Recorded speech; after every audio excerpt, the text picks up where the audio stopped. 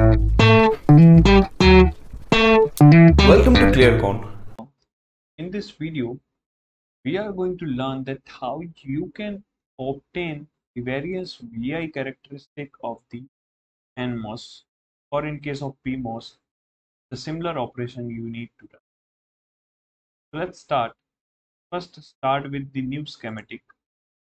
Now we are going to simulate for the NMOS. To take component as an NMOS, so just type NMOS, select NMOS for 4-terminal NMOS, place over here. Now we require 2 voltage source, so press V on your keyboard. V voltage source, place one more voltage source over here. Now just connect these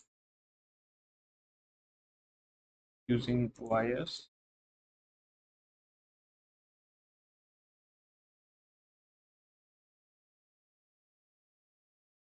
And finally provide ground. Get ground, press G on your keyboard. You will get ground.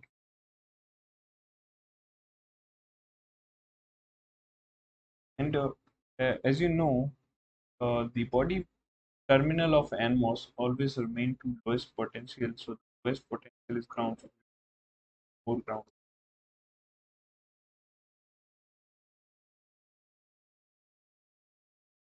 We have done with the schematic. Now we want to simulate for any particular technology node. So in our case, we are going to use 180 nanometer. So this link I have provided you in the descriptions of this video. Just go open this PTM file, open this 180 nanometer PTM file. Just select all, Control C, and go this .op spice directive and just paste this code, that directive. We have included the model file. Now just set the W by L. So in our case, the technology file for 180 nanometer technology, so length is 180 nanometer. And let's take width. Width is double width of the length. It's 360 nanometer. Okay.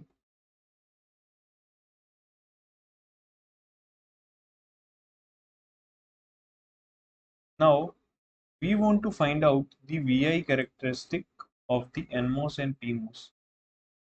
So currently we are simulating for NMOS, but the same step you need to done for PMOS device also. The procedure remains same. Case 1, transfer characteristic. In that transfer characteristic, what we will do, we fix the VDS at some potential.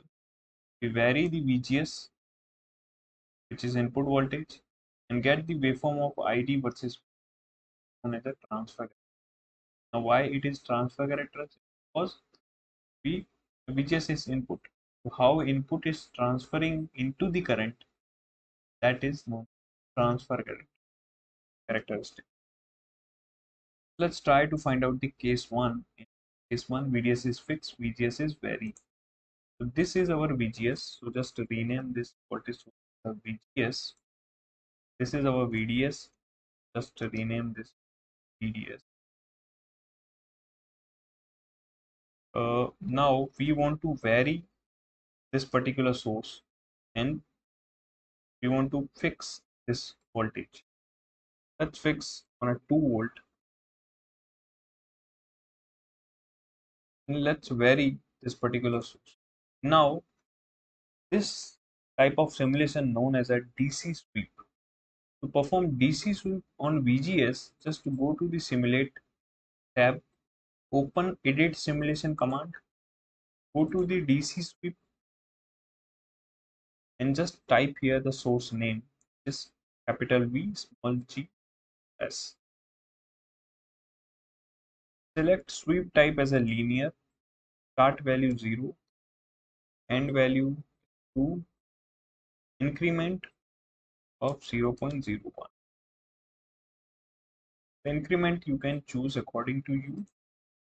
Just place this command over here. Now just press on this run button. After pressing this run button, you will get this window. Now we want that VGS versus ID.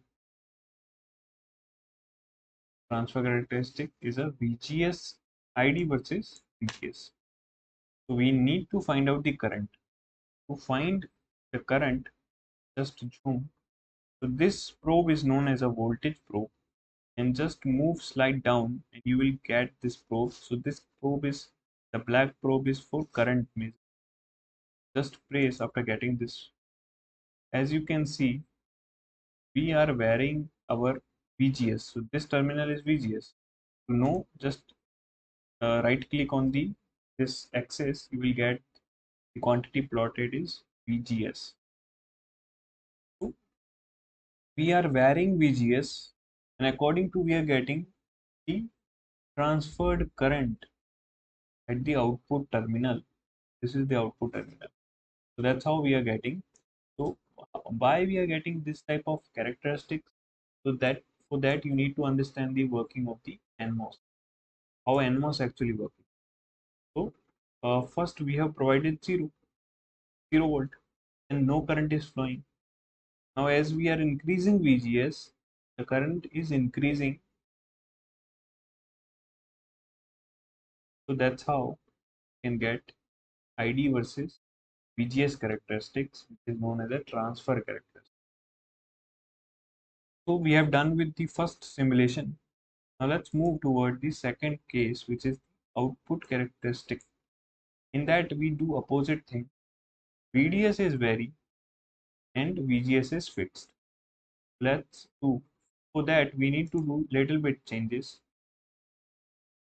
Just make this VGS as a fixed voltage. So let's make it 2 volt, and just change this command. In case of VGS, you write VDS. Press OK. What we have done? We have fixed the VGS and vary the VDS. So just run. Now you can see the graph has changed, and this characteristic known as a output characteristic. So why this is output characteristic? Because all the things that we have taken is from the output side. There's no part from the input side, because VDS is, so this axis we are varying the VDS. If you right click, you will get the VDS. So we are varying the VDS and measuring the output current. So both the quantity, current and voltage, both has a output side. So that's why it's an output characteristic. This current we are measuring, this current, ID current. So we are getting this type of graph. So this graph is output characteristic. So we have fixed the VGS, means suppose we are applying 2 voltage, then that means the MOSFET is in on condition. So as VDS will increase, after some time, after some voltage, we will reach to the saturation. This part is known as a linear part, and after the pinch of voltage, which is VGS minus VTH. So suppose the VTH is around 0.3999. So VGS is 2 volts. So 2 minus 3.9 around 1.6. So around 1.6 we are getting at the saturation. So this voltage is, after that we are, the current is saturating. So exactly not saturating the current, because there are some type of second order effect. So I hope you got this, how to get this type of plot. The agenda of this video to get the idea that how you can plot this graph.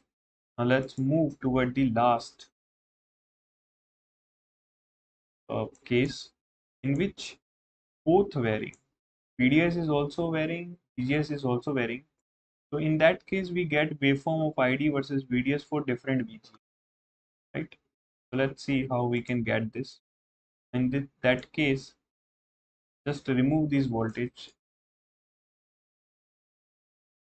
because now in this case VDS, we want to vary both VDS as well as VGS. So what you need to do, just go to simulate, open edit simulate command. Now add second source and write here VGS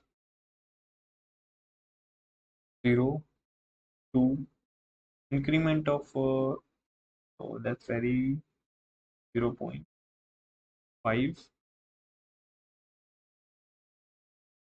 Let's take as a 0.4.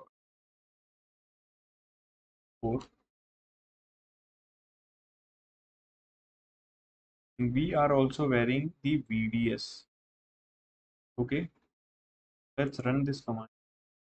As you can see, we are getting so this is the VDS.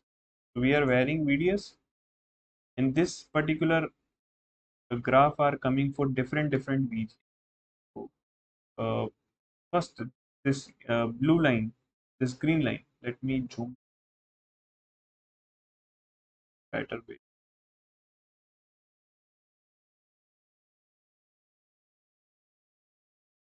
As you can see, this blue line.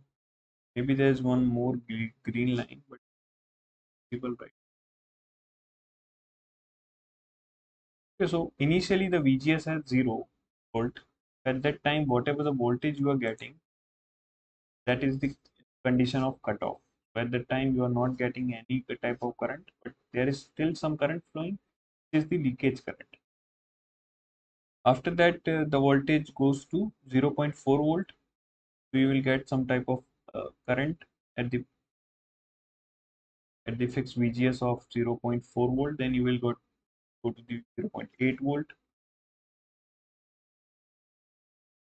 Then 0.1.2 volt, 1.6 volt, and finally 2 volt. So this yellow line is representing the graph for 2 volt. So this graph for the different VGS. Now I can show.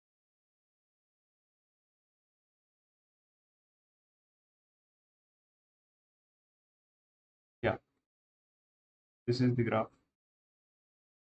As you can see, this is the VDS, this is the IDS, and for different VGS you are getting this type of graph. And we are varying in this condition VGS for step of 0.4.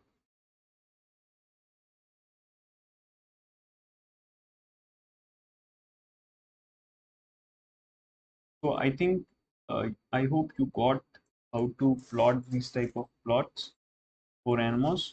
Now you can do for PMOS also. The way remains same, but you will get some type of different graph for PMOS. Thank you so much for watching this video, and that's all.